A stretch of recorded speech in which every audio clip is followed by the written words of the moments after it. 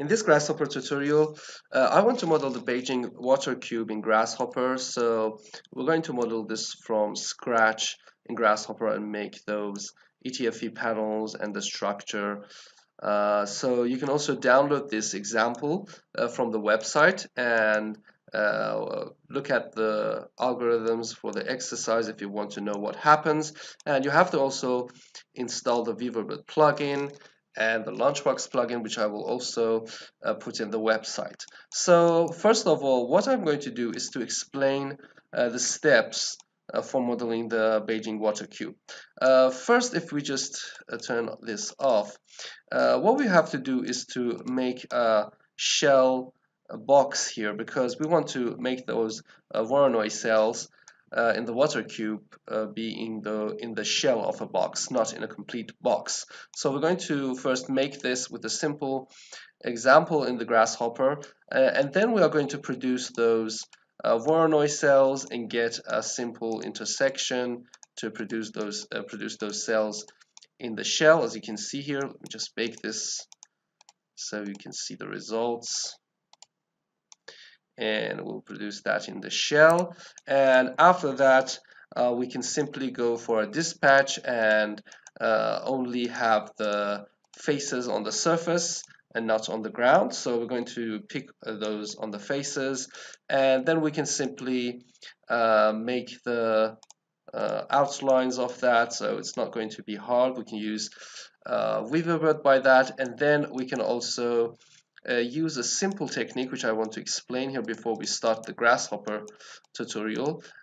We can simply let me just turn on the curves, offset that with the Weaverbird curve, and that's basically the mesh window of the Weaverbird. And then I'm going to move the center or the centroid of those in the normal direction and make an extrusion. So you can see here we will make that extrusion, and the last step will be simply to make that extrusion into a mesh. So we can use the Weaverbird catmull arc to simply, let me just bake this, to simply make that into a smooth ETFE panel which is sitting on those borders. So we can use that to make that, and you can see that this is the results, and you can see that smooth blend of that in the mesh, which I can also bake this and have the results. So this will be the steps I'm going to take, and I'm going to model this from scratch. So let's first of all make the box in the shell. You can also model a box in Rhino and use the shell command. So I'm going to show you why I didn't use the shell command, because if you use the shell and give this a thickness, you can see here, let's just put that 3 and delete this space. Okay, the problem with this is because it's modeled in Rhino, when you use that model those Voronoi cells in that, you will have problems on the faces, because some of those faces will normals go outside, some will go inside, and there will be lots of problems. So I just I encourage you to model this in Grasshopper, because this is some of the bugs or problems you will have if you model some in Rhino. So remember, if you have problems in the normal direction whenever you model things in Rhino and then bring it to Grasshopper, perhaps you're gonna have to take the step and model this in Grasshopper. So that's going to be easy. We can model a box in Grasshopper and then model another box inside that with a thickness, which will use something like length for that, and then we'll just simply use a difference. So let's just make this. I'm going to go to the surface and the primitive and use the domain box. Okay, let's just do this. You can see that the domain box is using base, so it's the XY plane. That's okay. Let's just put the bifocals plugin, so you can simply see the name. Okay, there is a domain here, so you can see that it's -2 to 2, so it's -2. Let's just draw this and explain this. This is something like -2 to 2 for that. So that means 4 for the length. How can we control that? We can simply go to the math and use this construct domain tool. And I'm going to use that and give this to the x. So sorry, I've got a flu, and excuse me for my voice if it sounds weird. Okay, so let's just get back to this. If I use the domain start and right click on it, we can use an expression here. So let's just do this. And we can go to the expression and maybe type minus x, okay, divided by 2. That means if I want to, let me just explain that in the white space. If we want a box with a dimension, assume that's x dimension, and we're using the domain, we can say that's from minus x divided by 2 to x divided by 2. So that will just make an x. Okay, so we can simply make the start a minus x divided by 2 and x divided by 2. So we can now just give a number. Maybe we want this 25, and this will exactly be 25, as you can see here. So now we can just copy this for also the y direction and copy this for the z, but for the z we don't need to go down, so we can simply make a domain from 0 to that number. So let's just give this a number and just give this to the z direction. So we can simply control the z, and okay, let's just control that in the y direction and in the x direction. So this is the box. To make that simple solid, what we want to do is assume, let me just draw this again. We're just looking at this from the front. We want to make another box inside this. Okay, so we will have this thickness. Let me just draw this so you can see that we have a thickness here, and assume that this is the center of that. Let me just draw this at the center, and we said that minus x divided by 2 to x divided by 2. Okay, so if we want to have that thickness here, we can simply say minus x divided by 2 plus t, because we're going to go into the forward section, so it's going to be plus t to x divided by 2 minus t. Okay, so this is going to be something like this. Let me just type this so you can understand. Minus x divided by 2 plus t. So because we in the minus x direction we go plus, and again we have this x divided by 2 minus t. That is because we want to just have a smaller size. Okay, so this will just make the size in the x. That's also true for the y, and that's also true for the z, and for the z it's going to be like z minus t. And if we want to just make this subtraction, we have to make this a little bit bigger. So I'm going to make a box, just scale it a little bit down. So let's just make this. This is not going to be hard, and let's just copy this. And we can also use the move this and use the Alt key to copy, but let's just type this domain box because I don't want those connections. And now I'm going to go for here. So let's assume that the thickness is something like 2.25, and we can type a function here. So let's just go to the math and type expression or evaluation, doesn't really matter. So let's just go for the expression, and let's right click on this variable x. I'm going to name it x and name this t for thickness, and let's just give this to the input and t to the thickness, and double click on this. We can type a formula here. So it's an expression. It's going to be minus x divided by 2 plus t, and you can see that's no syntax errors here. So let's just say okay. Again, we will have this for the y. So let's just name this y. That's going to be minus y. I just forgot to give this plus x minus t. I've explained that, okay? And again, we can simply put that to plus y minus t.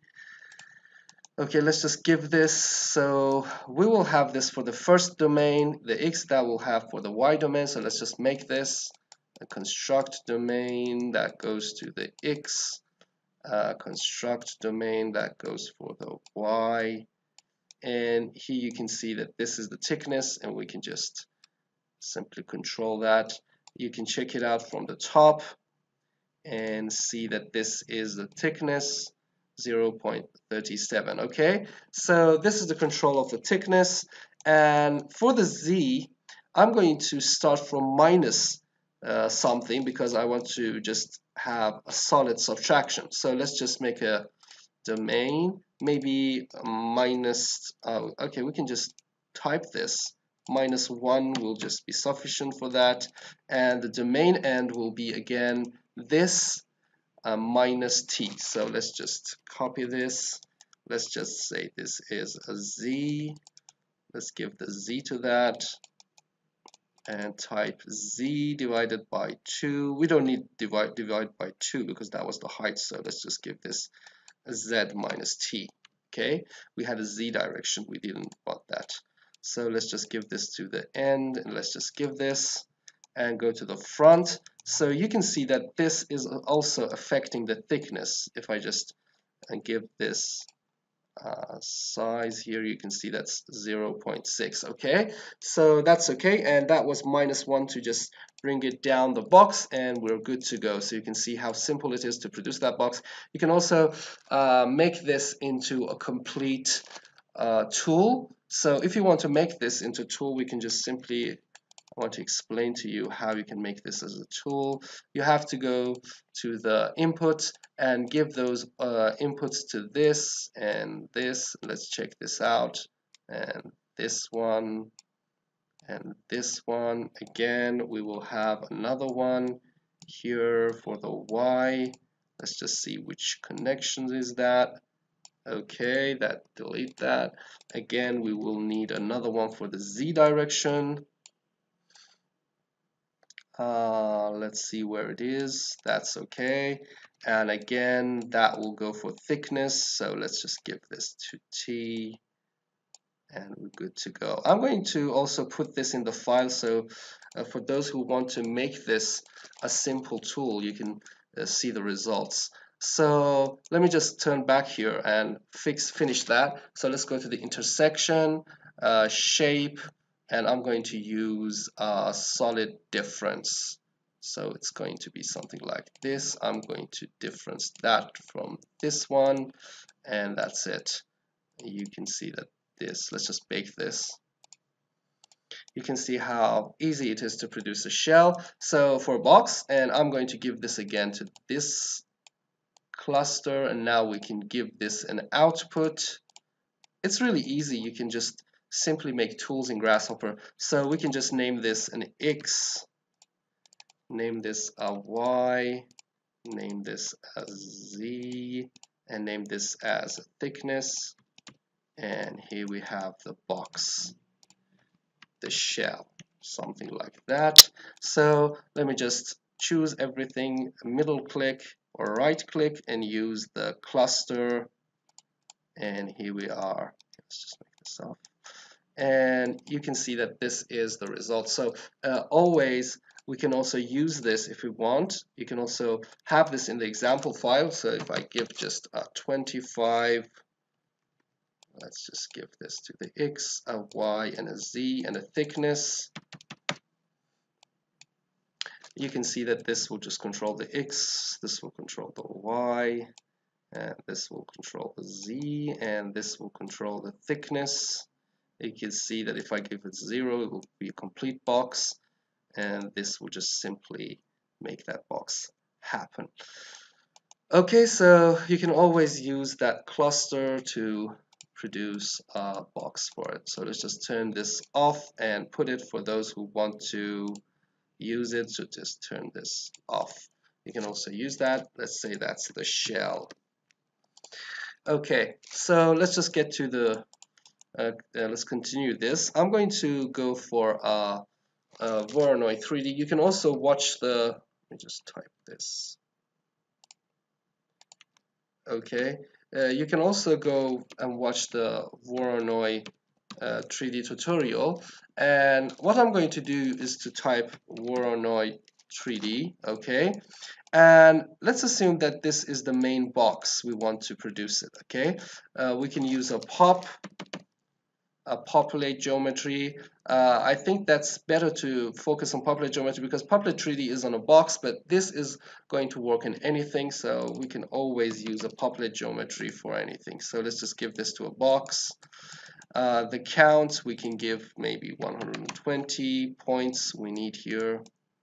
A seed can be any number, we can give this and change this. Okay, and points is pre-existing point, we don't need that, so let's just give this to the point.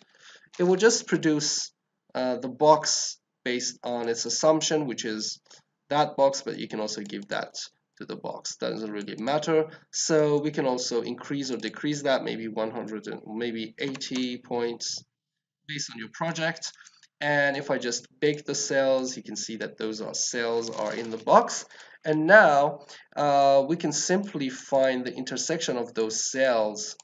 Okay, turn that off with the box, with the shell. So let's just go to the intersection and use this solid intersection here. So we can go and use this solid intersection. I don't know which one, so let's just check this out. The intersection with the cells and the box. If it doesn't give a result, we can just flip that, and here we go. So you can see that's really easy, and we just produce those Voronoi cells. Okay, so now what I'm going to do is to bring out those faces on the facade and work on them. So how can we do this? We can just simply deconstruct that on the surface and deconstruct BREP tool. Just deconstruct that into faces, and we now need those faces which are on the facade. How can we do this? We can simply go for area, use the area centroid to get the areas of that. Okay, and what I'm going to do, let me just show you here. Assume that's, let's just draw a box, and these are the centroids of those looking at from the front. And there will be also points in that box. Let's assume that we just make a really near box to that, so it's really near, so just assume that's here and a little bit bigger at the z direction, and test if those points are in the box or outside the box, because the outsides will be simply the facade. You can use that, so let's just do this. I'm going to go for another box here. Okay, and what we want to do is to also give that a thickness. Maybe we can use this, copy paste this, right? That was the thickness one. And we can simply give this a really small thickness. So maybe we can just give this 0.01. And here's the box. You can see this will just put those points outside and the other points inside. You can also dismiss those points on the ground because they are inside that. So we can simply use that box again. So let's just check this out. We can go to the analyzers in the surface and use point in BREP. So we can check that if that point is in the box or not. So let's just do this, point in BREP. Those points, check in that box. So some of them will be true, some of them will be false. And then we can use dispatch. You can also watch the dispatch tutorial. We talked about dispatch before, and now we can dispatch those faces based on this true and false. That's it. And now we will have two groups that is false, which is inside that, and that is true. You can see that's exactly the facade we wanted. Okay, so let's just work on this.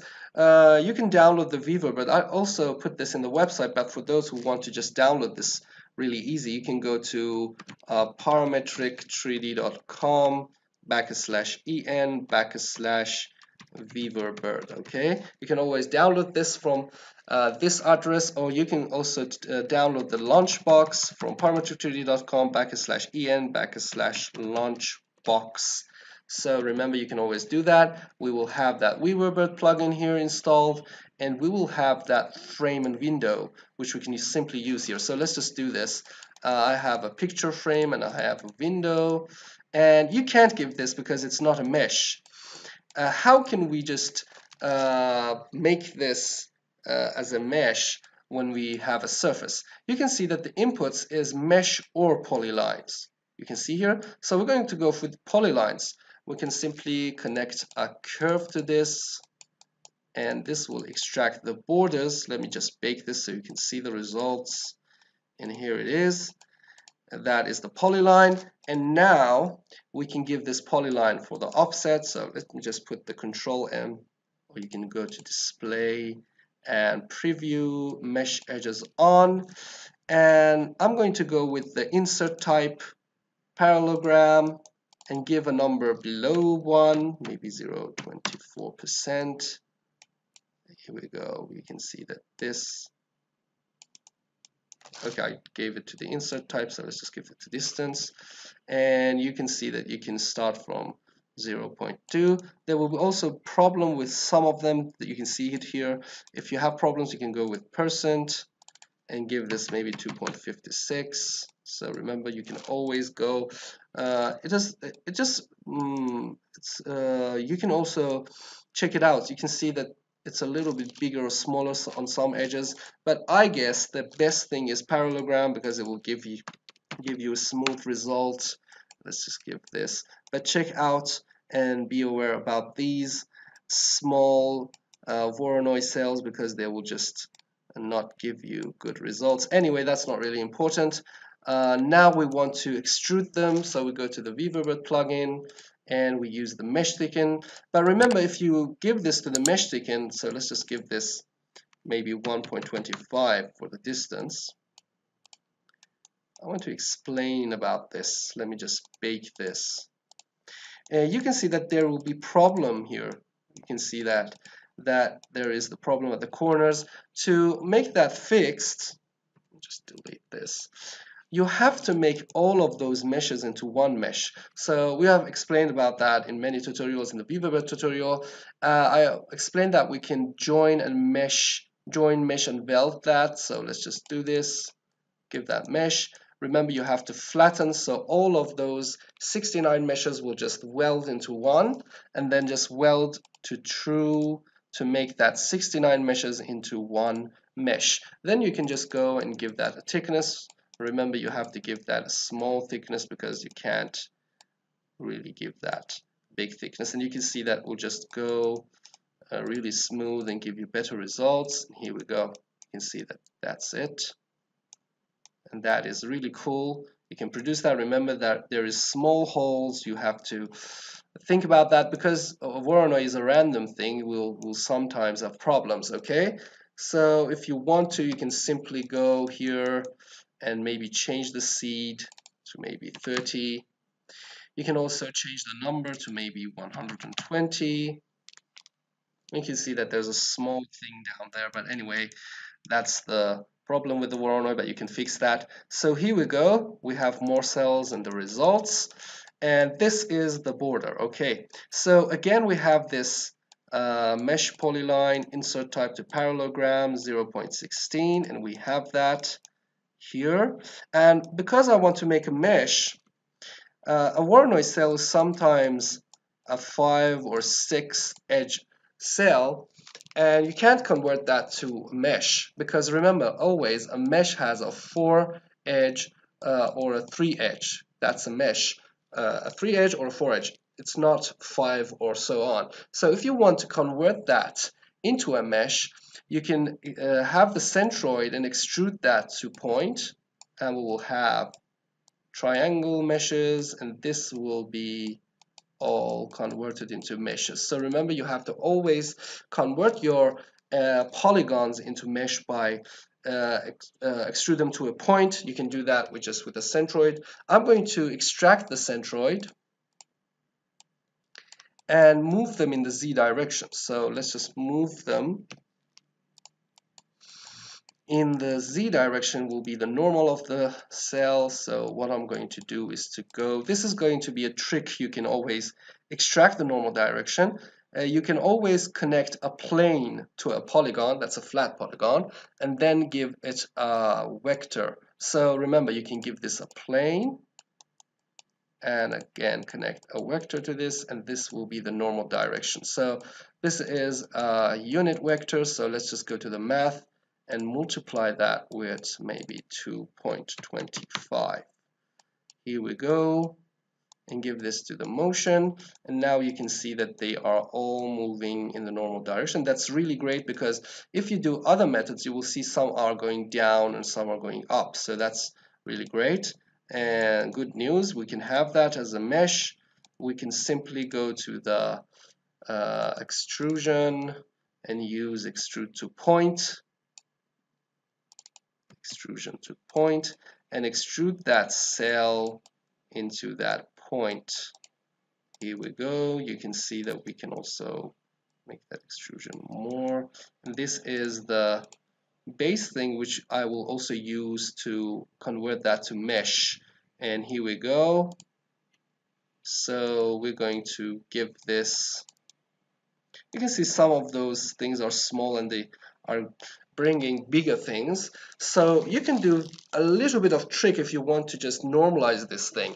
If you can see that this is too much for some of those cells. You can see it here. If you want to normalize that cell, so you can see some are not really good. So let's check here. Okay, if you want that, it's going to be exercise. You can simply use that area and then remap this to the minimum and the maximum you want to extrude, move that in the z direction, then multiply that in the normal vector. So if you want to control that, you can simply do that. I will not do that, so you can have a simple exercise on it. Okay, here we go.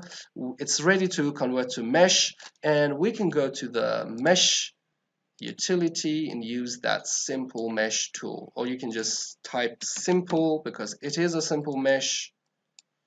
And here we go. You can see that we have those meshes here. And remember, you have to give this, I forgot, because you can see that its extrusion is going to the end. We can give the out mesh, which we use that to go inside as the extrusion to point. So let's just give this as a base. So it sits down and goes on the borders. This is the correct one. Let me just show you. You can see that's the correct one. Okay, and now we are ready to just smooth that with Beaverbird, Catmull, Clark, subdivision, and that's it. So let's just give this a level 3.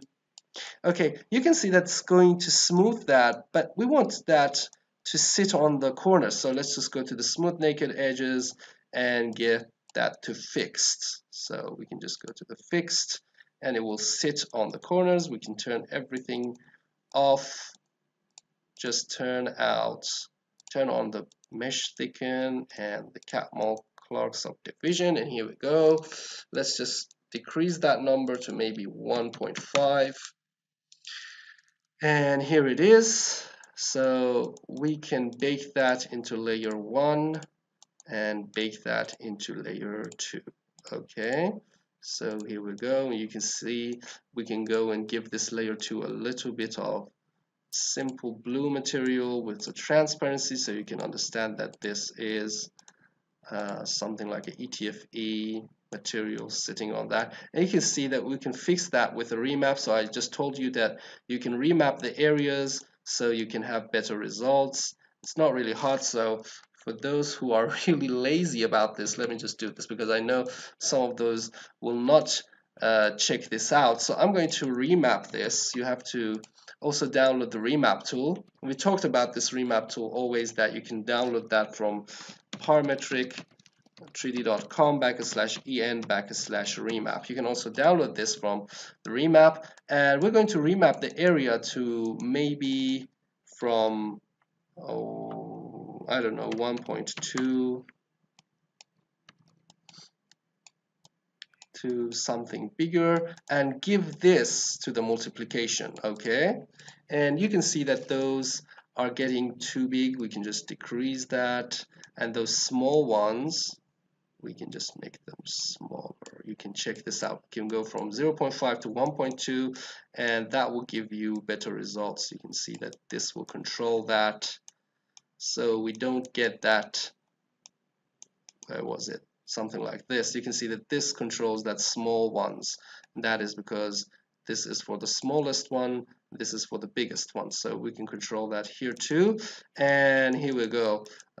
We can simply bake this into layer 2 and go and see this. You can see that's a better results, especially for those things. Let's just fix this. Okay, let me cancel this. Go to Grasshopper. I have a problem here. Let's check this out. Okay, I just gave the minimum and the maximum the wrong one. Okay, I just checked this out. This was the smallest for the biggest. Okay, so you can see that this is just controlling the small ones. We can go and give this. And another problem when we have to remap and we have groups, I have talked about this in many tutorials.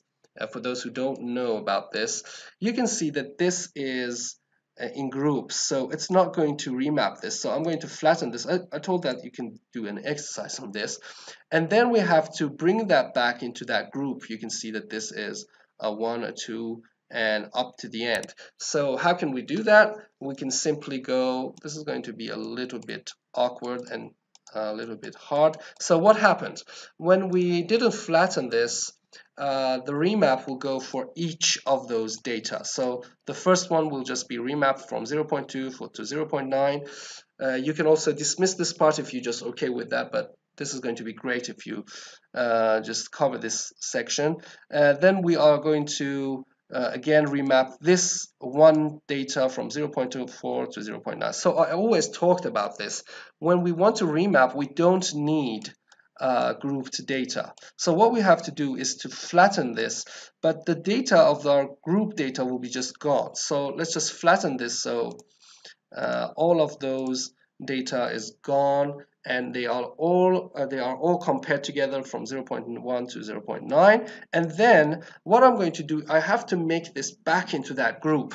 How can we do that when we just flatten that? You can see that one of those groups are 1, one is 2, one is 1 again. You can go and use the list lengths. Let me just put a panel here so you can see this, and then flatten this. And this is the number of groups we want. And then you can use the partition group. So this is a little bit of advanced Grasshopper for those who don't really know. I just encourage you to watch more videos because this is really the core of Grasshopper. And you can see that the data is back into the groups. And now we can just go, and that's it. So this was the small ones. And now you can control this for the small ones. You can see that this is controlling this, and this is controlling the bigger ones. Okay, and this is the way you can control that. I can bring that a little bit down. Okay, and that's small ones. We can control that with this number. You can see that this is affecting the small ones. So now we can bake this into the layer 2 and bake this into layer 1. So this was the small trick you had to do if you want to have better results. And you can see that's better, that is really great. And we can see that this is acting good because this is not the dimension for this one, and this is really different. So this is giving us smooth results, and let's just give this layer 2, I don't know, transparency. And at the end, what we have to do is to make that, let's just delete these things, and we can also put the control M or dimension display preview mesh edges on and off if you want to see that smooth thing. It really doesn't matter. So what we have to do is, let's just go back to the dispatch. We had another group which was inside the box. if you remember. Okay, that is not really important because we are not making a real project here, because if we want to make a real project, there are lots of things for the detailings and so on. But for now, what I'm going to do is to go to the Launchbox plugin. You can also download this from parametric3d.com. Okay, let's just type this en/launchbox. Okay, download this, install it, and you will have a frame. This will also help you to just make a panel frame on those surfaces. So let's just give this a 0.9 maybe scale factor, and that's it. That's for all the project we needed. We will bake this in the layer 1. We will bake this in the layer 2. And let's just bake this frame, not the panels, in the layer 3 so you can see the results. Okay. And here it is. So let's just go give this again that blue transparent material so you can understand that. And you can see that we have a simple structure on this, which you can also see on the images of the Beijing Water Cube. On the roof you will have that. So this is really going to help you to make that, and also you can see that we have it here. We'll just make you a simple structure, and here we have the water cube, the Beijing Water Cube, and we made that in Grasshopper.